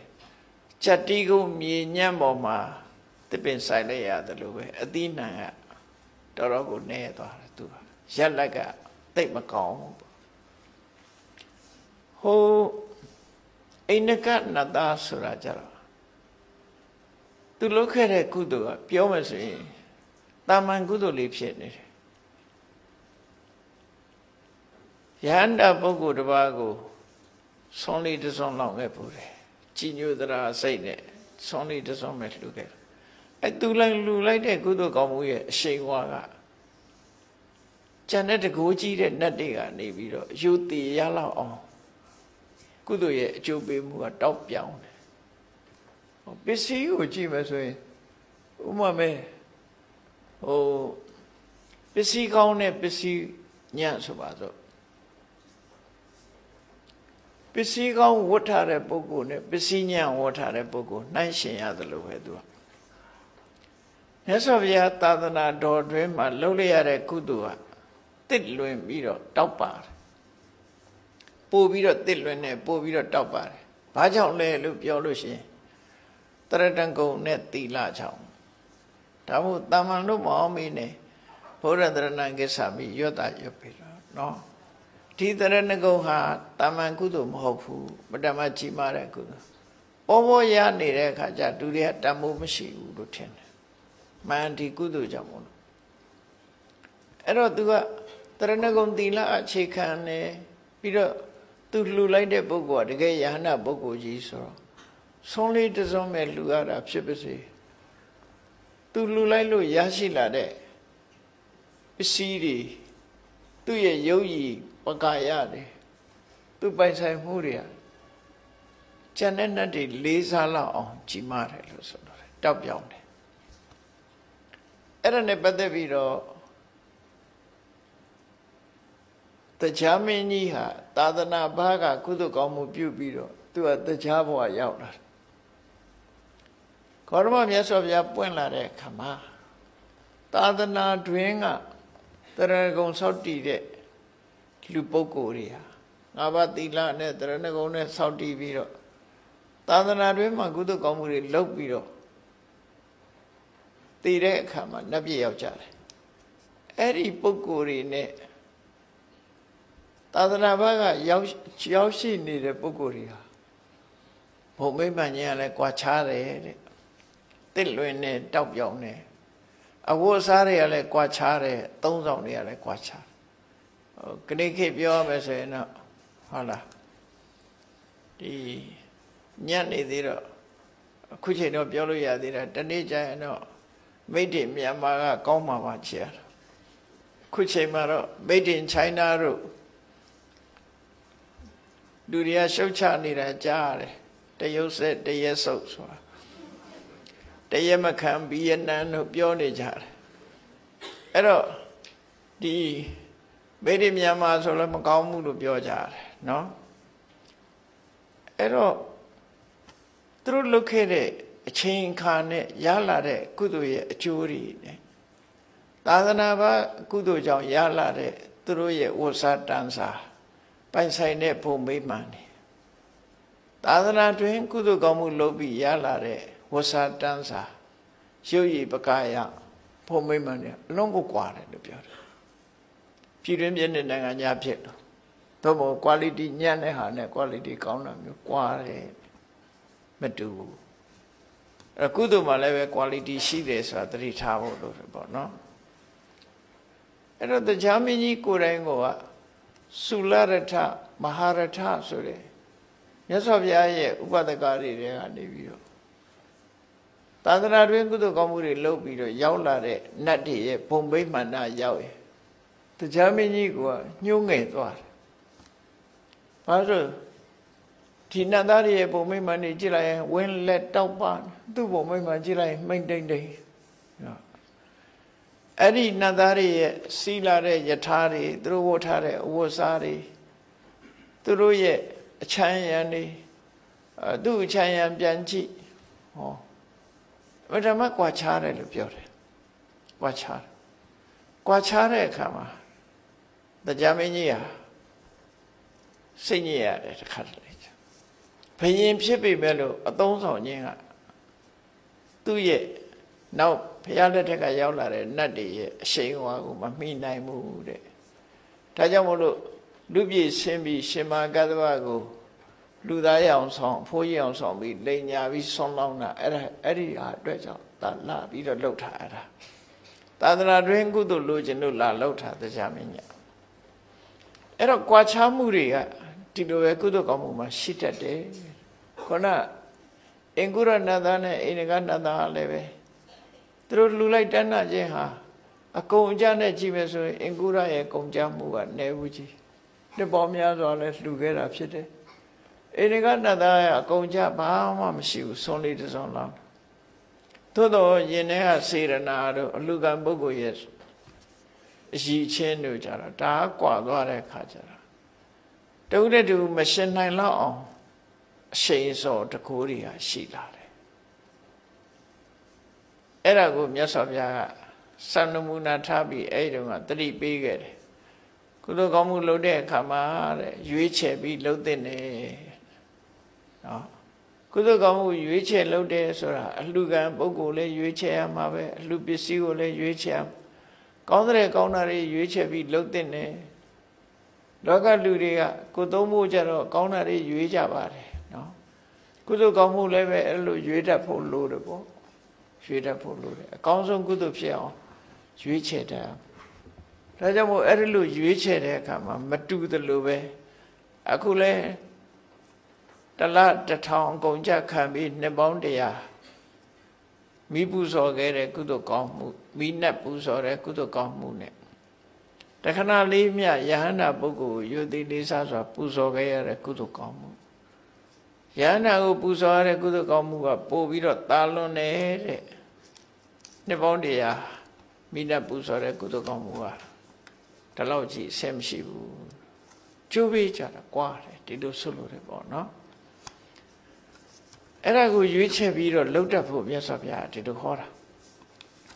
အဲ့ဒီအဓိပ္ပာယ်နဲ့ပဲတရားခွန်ဂါထာနံပါတ်မှာလည်းပဲဒီအဓိပ္ပာယ်ကိုပဲဒီအကြောင်းတစ်ခုကြောင့်ဟောတာပဲယောသဝတ္တတတံသာတုအခိံပရိစရိဝနေတော်ထဲမှာတဲ့နှစ်ပေါင်း100မိနတ်ကိုပူဇော်ပြီးတော့ချစ်ကြံကြိုးကိုအထုံနေတဲ့ပုဂ္ဂိုလ်ရဲ့ကုသိုလ်တဲ့ဧကိဉ္စဘာဝိတတနံမောဟတမပိပူဇေယေ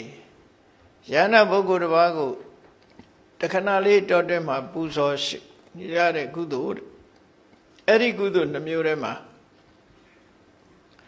တာယေဝပုစနာတေယောယင်းစေဝတ္တတံဟုတ်တံအဓိပ္ပာယ်တူတူပဲယန္နာပုဂ္ဂိုလ်ပူဇော်ရတာကသာကောင်းတယ်ပိုကောင်းတယ်ခုနလိုနှစ်ပေါင်း100မိပူဇော်တဲ့ကုသိုလ်ကပါမတ္တမို့မရှိဘူးအလုတ်ချင်းဟာအဲ့လိုကြွယ်ပြချမ်းသာတယ်လို့တို့ဆိုလို့တယ်နော်တရား8နံပါတ်ဂါထာမှာတော့ယံကိဉ္စီယိဋ္ဌံဝဟုတံဝလောကေတံဝိစရံယဇေထပုံညပိခောတပ္ပပိတံနစတုပါကမေတိအဘိဝဒနာဩစုကတိတုတေယောတဲ့ကုသိုလ်ကောင်းမှုလုပ်ကြတာငွေကြေးတနာအကုန်ကြအတိုင်းကုသိုလ်ကောင်းမှုကကောင်းတယ်လို့ပြောလို့မရဘူးနော်ကုသိုလ်ကောင်းမှုကကောင်းတယ်လို့ပြောလို့မရဘူးငွေကြေးတနာကုန်ကြတာနဲ့ဗမာပြည်မှာငွေကြေးတနာကုန်ကြလို့ရှိရင်အလှကြီးလို့ခေါ်တယ်တိုးတိုးတိတ်တိတ်လှူရင်အလှဘိန်းလို့ခေါ်တယ်နော်အဲ့ဒီမှာရင်ထဲကစေရနာနဲ့လုပ်ပုံလုပ်နည်းကိုကြည့်ပြီးတော့အလှကြီးနဲ့အလှဘိန်းကခွဲရမှာဖြစ်တယ်ပေါ့ ငွေကြေးတနာနဲ့တိုက်တာလို့မရဘူးဘလောက်ပဲဆင်းနေသုံးချမြင်းနေသုံးချကုန်ကြမှုတွေအများကြီးနဲ့ဘလောက်ပဲလူကိုလို့တဲ့အလုပ်ဟာတကယ်ကိုစနစ်တကျရင်းနဲ့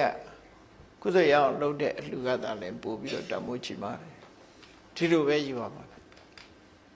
အဲ့ဒါနဲ့ပတ်သက်ပြီးယံကိဉ္စီယိဋ္ဌံဝဟုတံဝလောကေလောကမှာလှူကြတယ်တန်းကြတယ်ပူဇော်ကြတယ်တံဝိစရံယဇေထပုံညာပဲခေါ်ကုသိုလ်ရခြင်းလို့ဆိုပြီးတော့နှစ်စဉ်နှစ်တင်ကောင်းမှုတွေပြုကြတယ်ဘာသာတိုင်းမှာကောင်းမှုကုသိုလ်ပြုတယ်နော်ကောင်းမှုကုသိုလ်ပြုတယ်လူတိုင်းဟာပေကံညင်းဆိုဒါနရှိကြတယ်ပေါ့နော်ဘယ်ဘာသာမှဆိုရှိကြကုသိုလ်ရခြင်းလို့အဲ့လိုလှူကြတာလေတပ္ပံပိတံနစတုပါကမေတိအဘိဝရဏဩစုကတိတုတေယောဒါကြတော့အဲ့ဒီလှူသမျှတန်းသမျှကုသိုလ်တွေဟာတဲ့တကယ်ကိုအချင်းကောင်းပုဂ္ဂိုလ်ကောင်းယဟန္တာဖရာယဟန္တာပိစိကဘုရားလို့ပုဂ္ဂိုလ်မျိုးတွေပေါ်မှာတစ်ချိန်လောက်လက်အုပ်ချလိုက်ရတဲ့ကုသိုလ်ဆင်ကိုမမိဘူးတဲ့အဲ့ဒါပို့တမိုးချီတယ်လို့သူပြောပြဘလောက်ပဲကုန်ကြလုံနေလက်အုပ်ချလိုက်ရတဲ့ကုသိုလ်ကတမိုးချီပါတယ်လို့သူတို့ဟောတာနော်အဲ့ဒါလေခုနကုန်ကြတာနဲ့မသက်ဆိုင်မဲနဲ့ရှင်တွေကသရဆွမ်းအားမိမိရဲ့အာယုပြုအပုဂ္ဂိုလ်ရဲ့ကိုချင်းတရား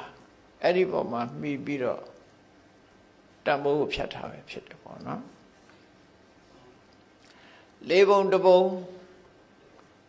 ဆိုတာလေး16ပေါ့စတုပါကဒီနေရာမှာလေးပုံတစ်ပုံလို့ပြောတယ်တခြားနေရာမှာ16စိတ်တစ်စိတ်တောင်မမှီဘူးလို့သုံးတယ်နော်ကလန်နဂတိသောလသိ16စိတ်တစ်စိတ်ဘာကြောင့်16စိတ်လို့ပြောတာတော့ဆိုတော့ကလဆိုတာဘာကိုရည်ညွှန်းတာတော့ဆိုကလာလို့ခေါ်တာဟာဘာကိုခေါ်တာတော့ဆိုရင်ကောင်းကင်ကလမှာကြည့်ကောင်းကင်ကလဟာ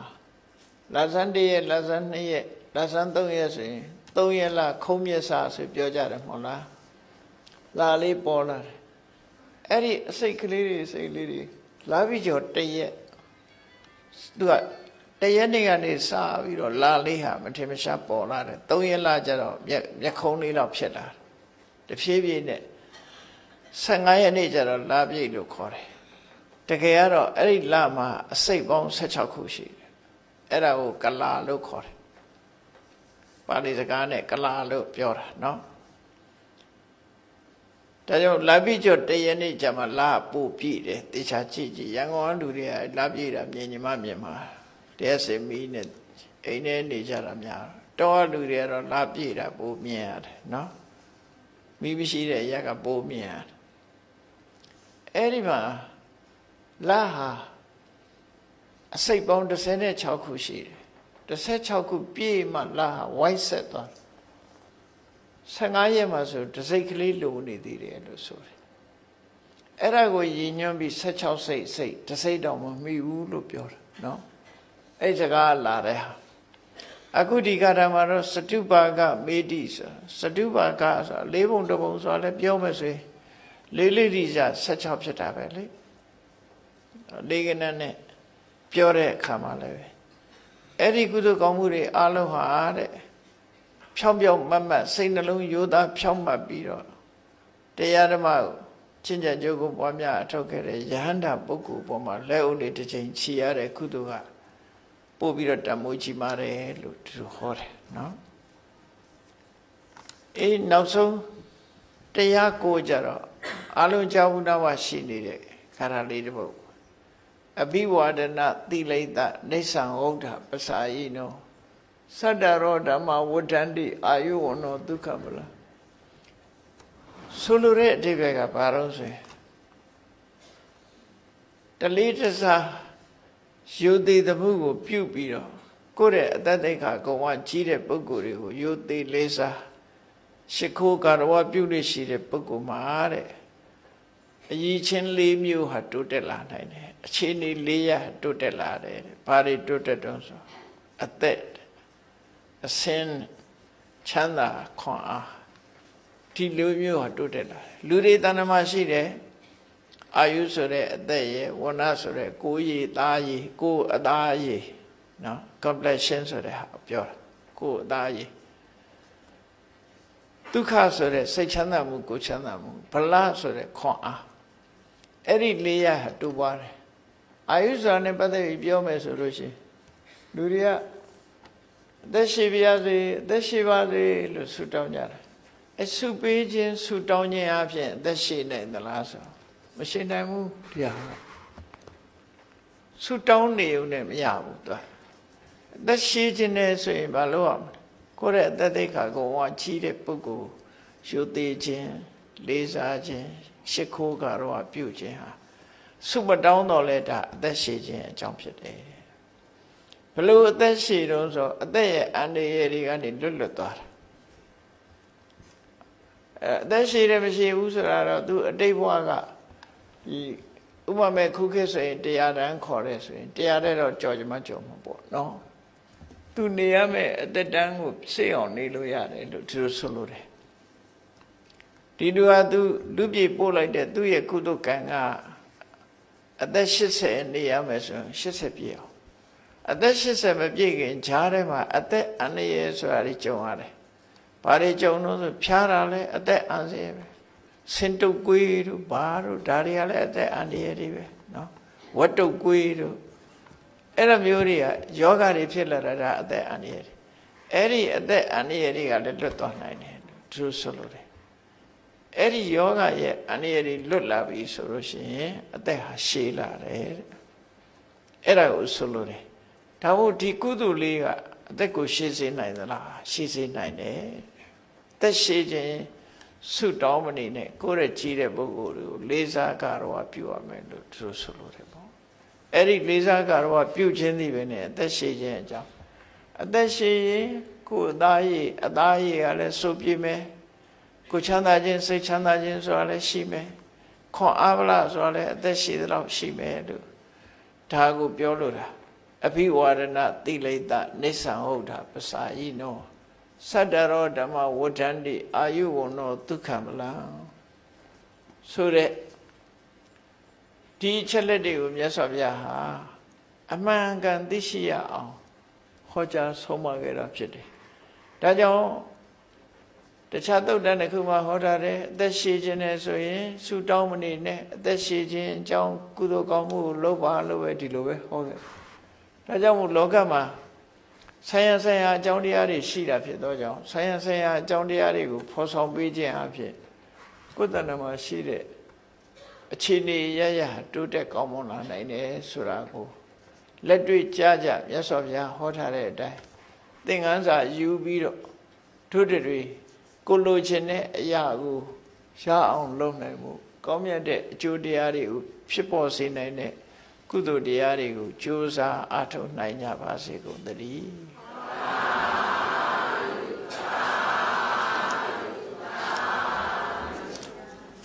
မေတ္တာပို့ရအောင်တတ္တဝါများစွာဘေးရန်กว่าချမ်းသာကြပါစေတတ္တဝါများစွာဘေးရန်กว่าချမ်းသာကြပါစေမေတ္တာရည်ချမ်းသွန်ငါဖြံငြိမ်းချမ်းကြပါစေသက်ရှိချမ်းသာစိတ်ချမ်းသာလူရဆန္ဒပြည့်ပါစေသက်ရှိချမ်းသာစိတ်ချမ်းသာလူရဆန္ဒပြည့်ပါစေဖုံလန္တာဒုက္ခပင်္ဂစာမေတ္တာပုံနေတုသင်္ကမမနောတရတိတပိတံဘဝယံတုဒုက္ခနကမေတ္တာပုံနေတုသင်္ကမစုပေါင်းပုအမေတ္တာတဟုရောင်မြူပါဝင်းငွေလာမင်းနှင့်ရောင်ရင်ရှက်ယုံပေါင်းစုံရအခြင်းကြောင့်တပိတံကျွေးမဲ့ဥတ္တုံလုံးစုံများစွာတတ္တဝါတို့ Manodra the Mimia Fusin, Echilin, the Yesin Pitin, Saint Aloni, though ye I need a dream.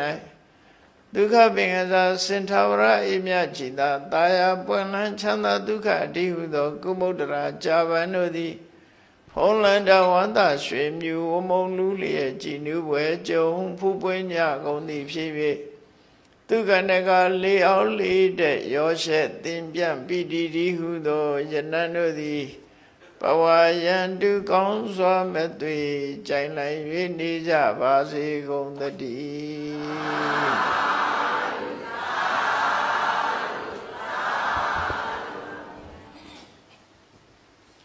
Piadwiro Yudhiva Shauta Badishimbia. Taking Yajan Sabudi Memory, Dama the Benway, Tiawe Madi Luchimiani, Konya Tadami Tiana Brita Doi, Tamabuza, Nawaka Malu Mumia, Saro Piai Kapia Karapitu, Ujo Dentando, Luran and Nanyan Sidim Padi Shimbia.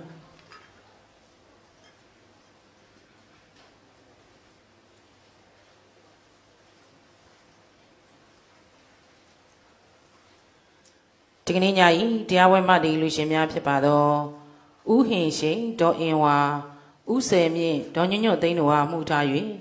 Uso Limbo, Dauta Hantimi, Ta Mount William Pomia Mitazuma, Mati Lurongwe, Jatin Nesenitu,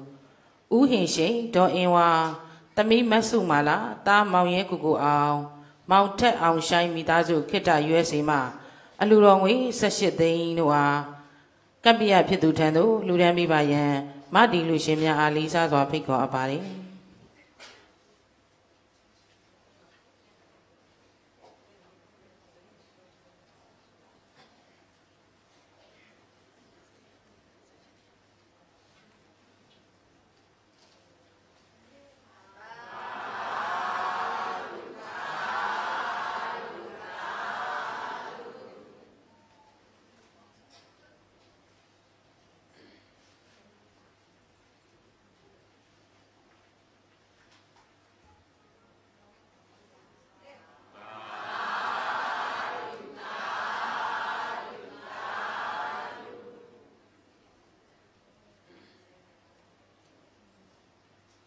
Mati Lushi, Mibamia Pepare, Usemi, Donyon de Midazuma, Mati Lurongwe, Jan Natia Lurambi Bayan, and Lucia Pico Apare.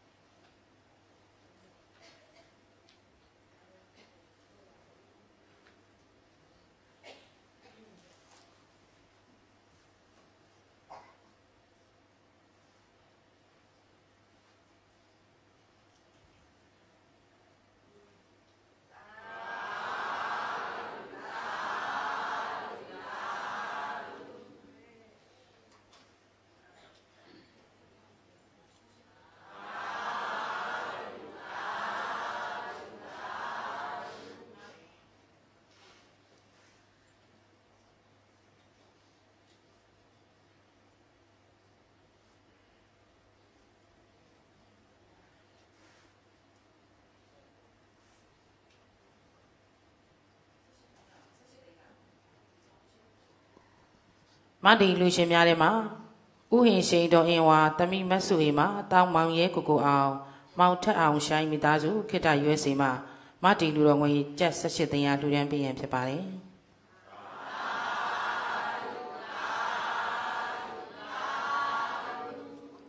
Salami, Madi Lucido Pepari, Mr. Sakawa, Donini Ban, Goring Crab Sea, Restoring Mitazuma, Mati Lurongwe. Just send that thing out to them be by a Lucia Pico apart.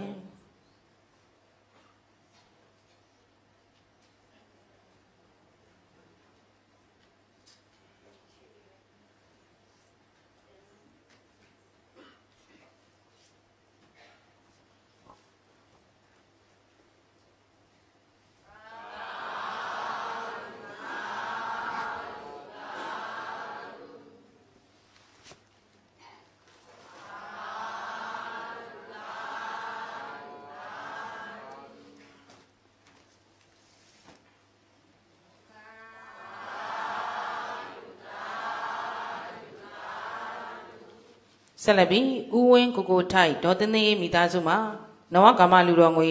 3 သိန်းကျပ်အားလှူဒန်းပေးပါရန်အလူရှင်အားဖိတ်ခေါ်အပ်ပါတယ်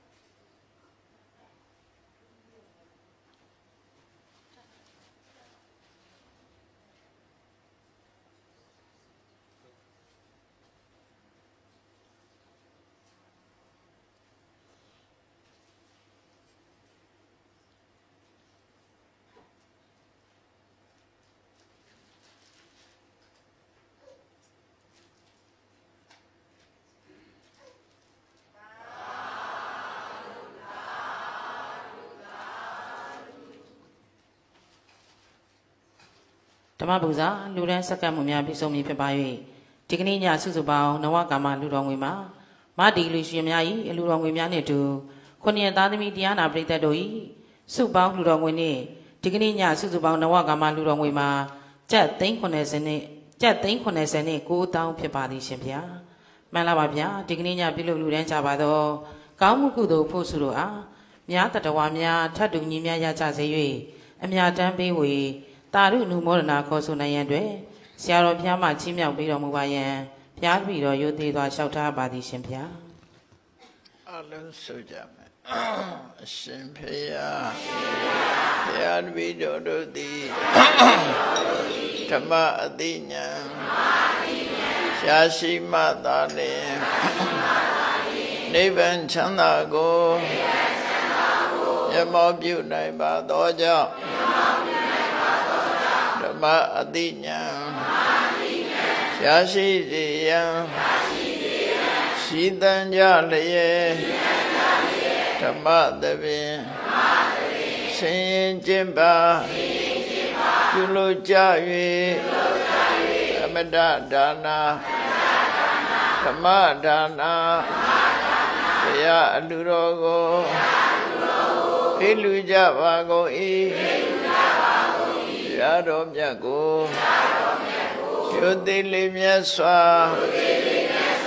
မမတ်သာသာအာယုထားလျက်အားကြားကြပါကုန်၏တရားတော်မြတ်ကိုတတ္တဗဝတ္ထုအစုစုတို့ဖြင့်ပူဇော်ကြပါကုန်၏ယနေ့ယခုအာထုတ်ပြုလို့ကြရသောတရားဟောရခြင်းဓမ္မဒေသနာတရားနာရခြင်းဓမ္မသဝနာတရားတော်ကိုပေးလူရခြင်းဓမ္မဒါနာတရားတော်ကိုပူဇော်ရခြင်းဓမ္မပူဇာကုသိုလ်စေရနာဖြာဖြာတို့သည်ဒုက္ခခတ်သိချုပ်ငြိမ်းရမှယနိဗ္ဗာန်ဤအကြောင်းထောက်ပံ့ဖြစ်ပါစေသာရှင်ဘုရားဤကောင်းမှုဤအဖို့ဘာကကိုအမိအဖအဖို့အဖွာဆရာသမားမစ၍ကဘာသူကဘာသာလူနတ်မြမတတ္တဝါများတို့အားအမြအမြဝေငှပါကုန်၏ကုသိုလ်အမြကိုယ်စီရကြကုန်သည်ဖြစ်၍ကိုယ်စိတ်နှဖျားချမ်းသာကြသည်ဖြစ်ကြပါစေကုန်သတည်း